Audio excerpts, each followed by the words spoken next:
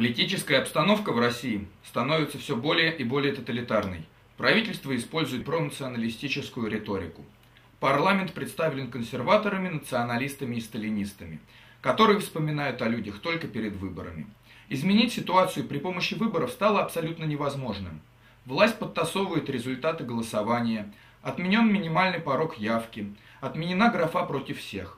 Демократический путь решения проблемы стал абсолютно невозможен. В такой ситуации политическая система может быть изменена только при помощи революции, будь то насильственная или ненасильственная революция. Не стоит забывать, в общем-то, при каких обстоятельствах Путин и его команда пришли к власти.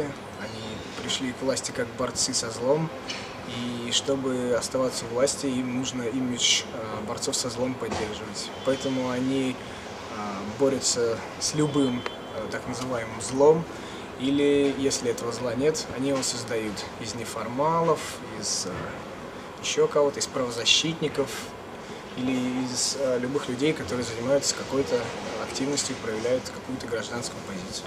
Оказался не в том месте, не в то время. Если он вдруг столкнулся с милицией, то значит, что он уже не отвертится. Попал в липкие лапы нашего правосудия. Опять же, вспоминая приход этого правительства к власти, не стоило ожидать ничего другого, кроме как установления все более и более тоталитарного режима. Потому что если президент бывший КГБшник, то вся страна становится одним большим концлагерем. Все меньше и меньше становится свободных источников информации, сжимает свободу в интернете. Я, в принципе, полагаю, что эту ситуацию может переломить только совместные усилия многих людей, которые, осознают ситуацию, начнут действовать, что-то пытаться предпринять. А глобально, на мой взгляд, это общая тенденция во всем мире, то есть наступление неолиберализма. Во всем мире, в Европе, где угодно, с каждым годом усиливаются правые настроения. И только, в принципе, уничтожение такой системы, как глобальный капитализм, спасет человечество. Неолиберальная оппозиция, которая пытается взять власть в свои руки, преследует интересы западного капитала. Если они окажутся у власти, газ и нефть будут поставляться на Запад по более низким ценам. И хоть это и принесет небольшое количество либеральных свобод, это полностью уничтожит социально-экономическую сферу. И власть и оппозиция используют правонационалистическую риторику. Левые силы представлены маргинальными группами и никак не способны повлиять на политическую ситуацию.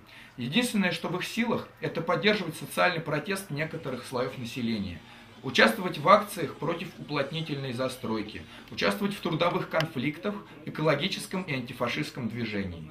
В основном левый спектр представлен анархистами, либертарными коммунистами и антифашистами.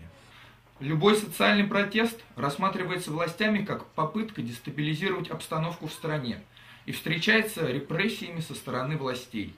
В России принят закон об экстремизме, под который можно подписать кого угодно. Слоган «Свободу не дают, ее берут» признан экстремистским.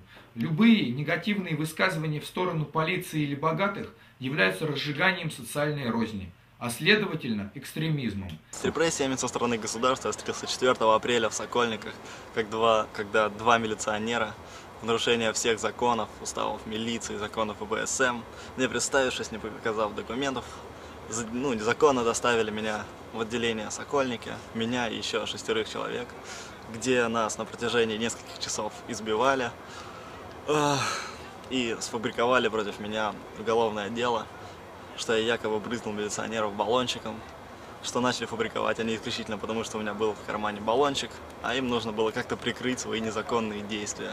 Я и мой адвокат Черноусов наблюдали слежку за нами, за нами следят, мы писали бумаги, что опасаемся подбросов оружия, наркотиков. Живем в постоянном страхе, поскольку никто не знает, чего можно ожидать. После этого на меня завели уголовное дело. Якобы я брызнул в милиционера баллончиком и ударил ему в пах ногой. И уже больше, чем 1,5 года меня подвергает репрессиям. 1 мая был санкционирован городской администрацией и районной администрацией митинг в числе общей колонны для группы инициативных людей. Прямо перед началом начались проблемы то с звуковым оборудованием, что нельзя его использовать, хотя мы показывали санкции, мы показывали разрешение, предъявлять претензии по поводу машины, оформленной по пиратский корабль, что не видно номерных знаков. В общем, придумывать различные предлоги для того, чтобы помешать этому шествию. И складывалось такое впечатление, что просто поступил приказ откуда-то не допустить это шествие, и было задержано около 100 активистов. По этому поводу людьми, которые именно участвовали в подаче заявления, были поданы заявления в прокуратуру, в комитет по законности проведения мероприятий. И, в общем-то, случаи эти до сих пор рассматриваются. И вот сейчас будет 2 круглых стола, которые, по-видимому, должны выявить незаконность и наказать виновных. Но я уверен, что ничего этого не произойдет, и все будет спущено на тормозах. Мы участвуем в различных социальных конфликтах. Мы участвуем в борьбе пенсионеров за свои права. Мы занимаемся разнообразной пропагандой. Мы делаем листовки, стикеры. Мы ведем агитацию в городе Уфе, в принципе, достаточно успешно, достаточно давно и достаточно активно. Вот. У нас был ряд акций. От легальных пикетов на антифашистскую тему до различных шествий. Социальные активисты сталкиваются не только с правовым, но и с силовым беспределом. 19 января 2009 года на улице были убиты адвокат-антифашист Станислав Маркелов и Анастасия Бабурова, независимая журналистка, участвующая в анархическом движении.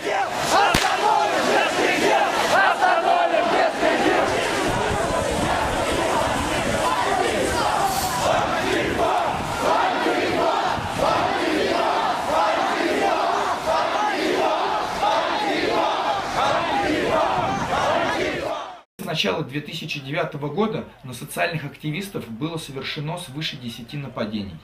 Антифашистов сажают в тюрьму по сфабрикованным делам.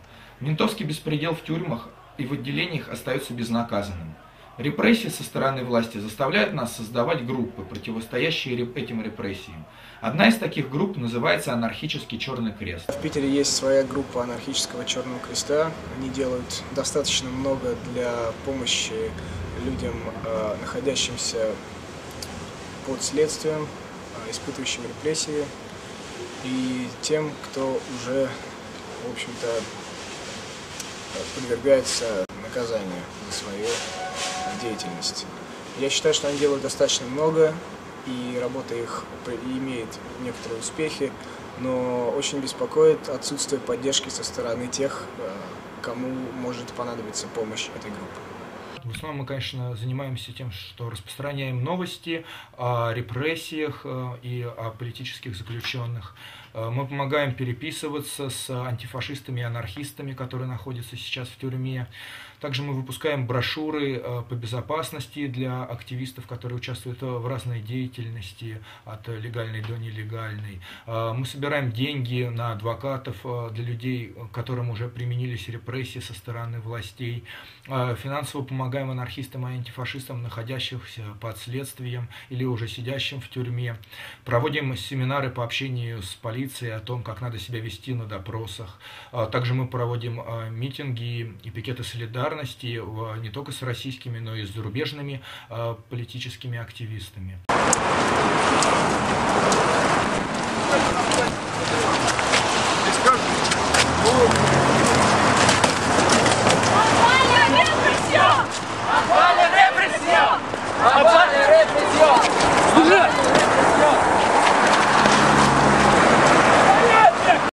Ну, если с этими репрессиями возможно бороться легальными методами, мы боремся с ними легальными методами. Я, конечно, в этом не участвую, потому что, по моему личному убеждению, если ты против системы, то использовать ее методы, в принципе, неэтично.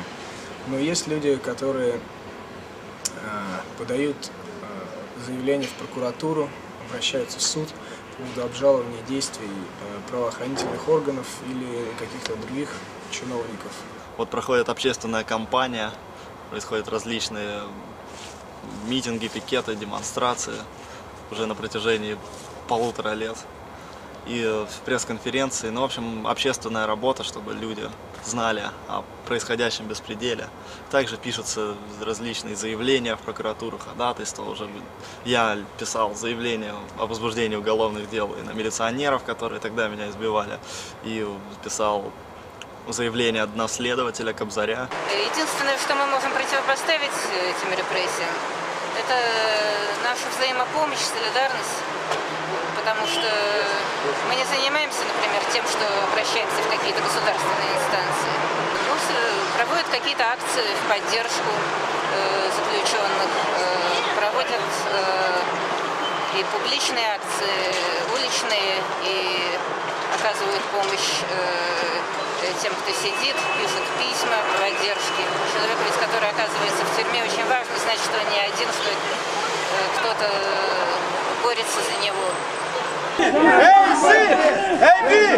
Эй, Си! Эй, Би! Эй, Си! Эй, Би! Эй, Си! Эй, Би! Эй, Си! Эй, Би! Черный флаг! Государство главный враг! Выше, черный флаг! Государство главный враг! Любые действия, естественно, имеют результат, и любые действия против системы полезны. Единственное, что сейчас я считаю, что мы делаем недостаточно, и нам в первую очередь не хватает организации. Нет, я не в смысле нам не хватает именно организации какой-то структуры, нам не хватает именно самоорганизации. То есть люди зачастую подходят к этому делу не слишком ответственно. И для очень многих людей это какой-то, это борьба, сопротивление, это какой-то арт-терроризм, арт-анархизм. Это, в принципе, я не осуждаю такие действия, но я считаю, что должна быть действительно мощная и хорошая организация, вот именно организация как структура, которая возможна только при тотальной самоорганизации и тотальном самоконтроле людей. Вот, конечно, мы встречаемся с трудностями, и одна из самых больших трудностей, с которой мы встречаемся, это отсутствие места для проведения наших встреч. Просто российская политическая система не дает нам возможности создавать ни социальные, ни культурные центры. Сквотировать же пустые помещения слишком нестабильно, потому что невозможно заниматься каким-либо делом в условиях постоянного стресса, когда ты ожидаешь либо нападения полиции, либо неонацистов. Вот. А арендовать здание практически невозможно, потому что если фонд анархического Черного Креста будет тратиться на аренду помещений, нам просто нечем будет помогать людям, которые находятся в застенках, и мы не сможем выпускать наши агитационные материалы. Но, несмотря на это, анархический Черный Крест только за 2008 и 2009 год помог финансово и проведением различных акций в солидарности свыше чем 20 активистам и антифашистам из разных городов России, стран бывшего Советского Союза. Также мы проводили ряд акций солидарности с активистами из Западной и Восточной Европы, и наша деятельность продолжается.